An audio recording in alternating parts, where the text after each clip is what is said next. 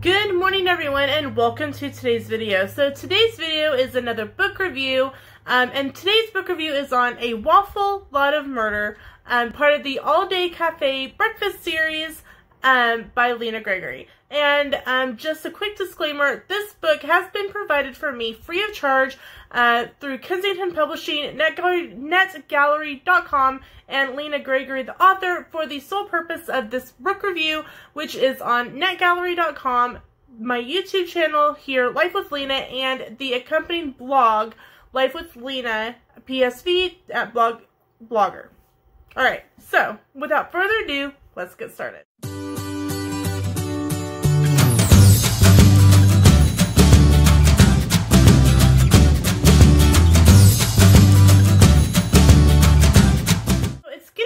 Fall, and Gia, the owner of the all-day breakfast cafe, is missing New York and the changing of the seasons, where she could tell that the seasons were changing. And I mean, I get that. I lived in the state of Washington where it could be wet and drizzly and cold year-round, and you really weren't sure what month it was unless you looked at your calendar.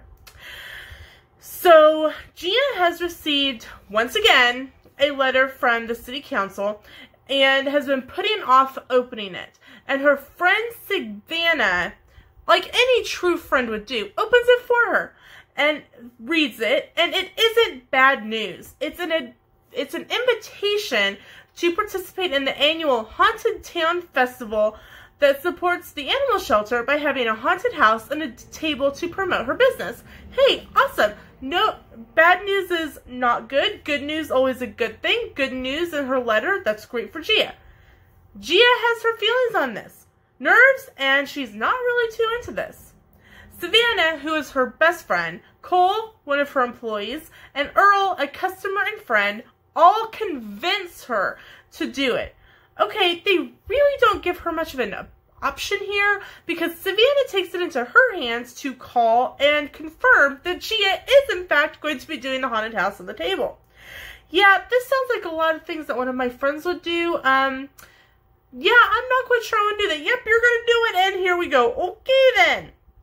So while Savannah is on the phone, Cole and Earl are coming up with food ideas for her table, along with even a pet-friendly option, because Gia has a dog, and it's for the pet shelter, the animal shelter. I mean, hello, those are going to sell like hotcakes. Get it? Hotcakes? All-day breakfast cafe? But, bing! Okay.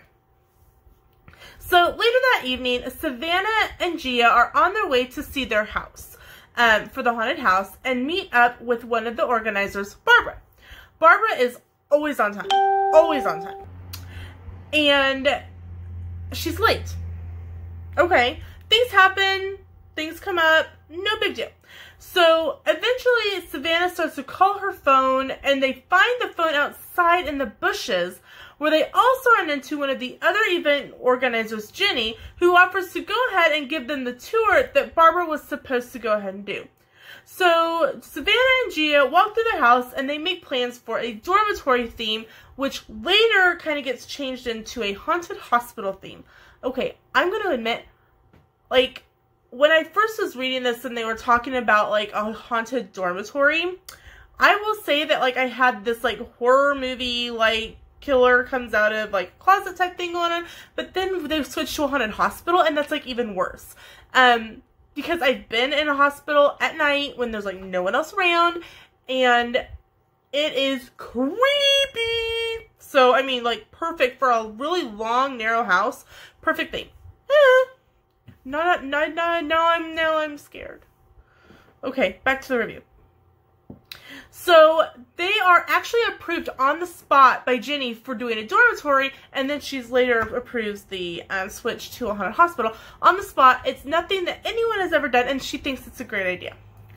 So, as Jenny leaves, and Savannah and Gia are kind of walking, meandering through, getting ideas, coming up with plans.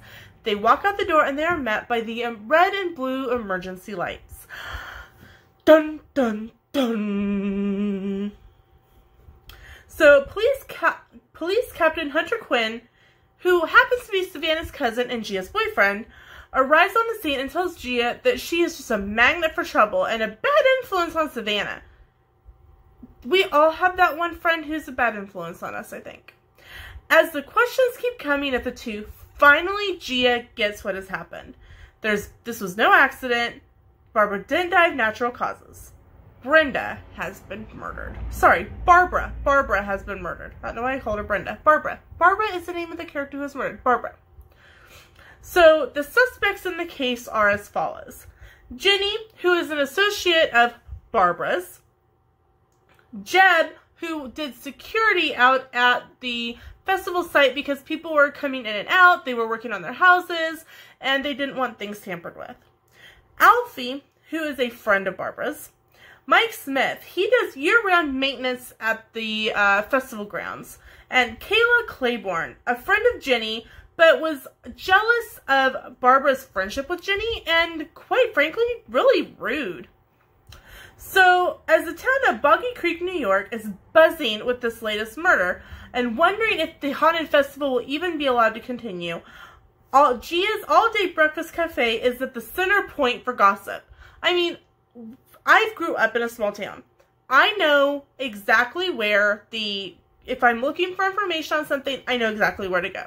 It's Wendy's in the morning because all of the farmer guys are there and they know every bit of gossip better than their wives do.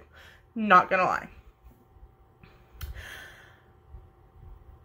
I remember growing up, and there was also a saying, your parents will know what you did before you can even come up with a cover story.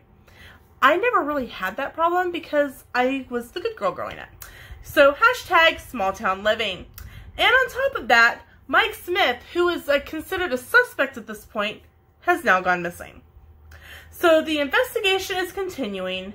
Every time Gia and Savannah turn around, there is Kayla Claiborne, spewing that the festival should be allowed to continue no matter what, as well as Kayla continues to bash the police department for continuing to ask questions. Okay, I mean, they have to ask questions, right? I mean, really. They can't just sit there and go, this person's guilty. All right, done. Bye. All right, let's go grab coffee and donuts. That's not how it works. Then, Gia and Savannah go to check on Jenny one evening, and Jenny rushes them off the phone, and then a few seconds later, she is rushing Jeb out of her house, and he is telling someone on his phone she doesn't have it. Okay, what could it be? Alright, so, you want to know what happens at the end? Yep, that's right, you're just going to have to read the book. So, make sure to get A Waffle Load of Murder out today by Lena Gregory. It is a part of the series, the All Day Breakfast Cafe series, and you definitely don't want to miss any of them. You do not need to read the previous ones to understand this one, but you may get a little bit better feel for the characters if you do. So, huge thanks again to Net Gallery, Kensington Publishers, and Lena Gregory for this amazing opportunity. Thank you so much, and we'll see you in the next video. Bye, everyone!